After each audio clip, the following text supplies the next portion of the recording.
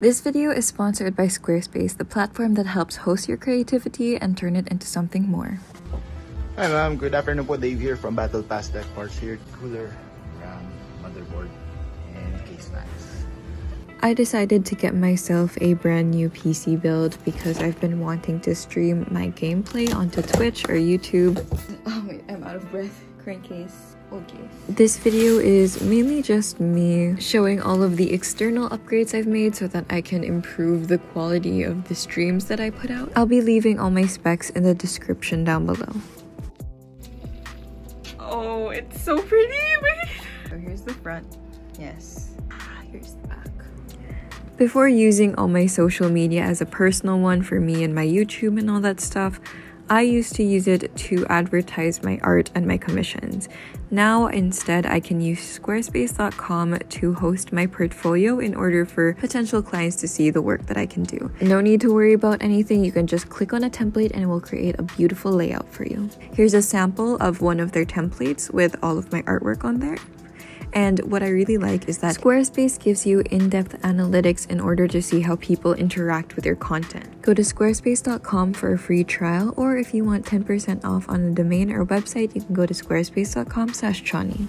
Since I've been playing a lot more on my PC, specifically FPS games, I decided to go ahead and upgrade my monitor that was capped at 60 Hz. If I'm not mistaken, this is the Asus VP249. It's a 144 Hz display with an IPS panel.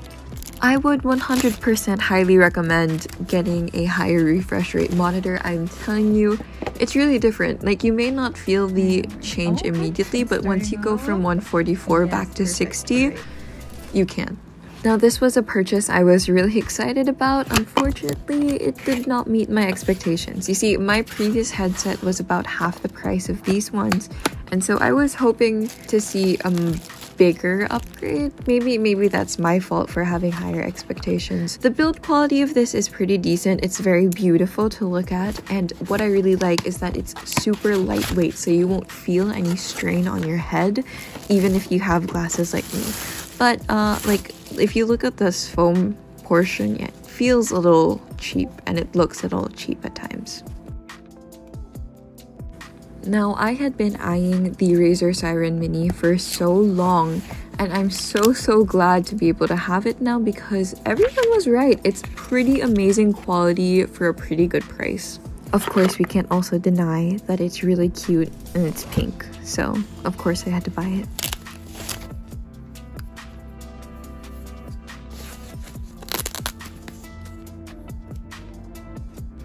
This is what it's going to look like all put together. It's very pretty. However, I wanted to have a mic arm for it in order to get the best possible audio. So just take note, if you want to get a stand, it needs to have a 5/8 screw.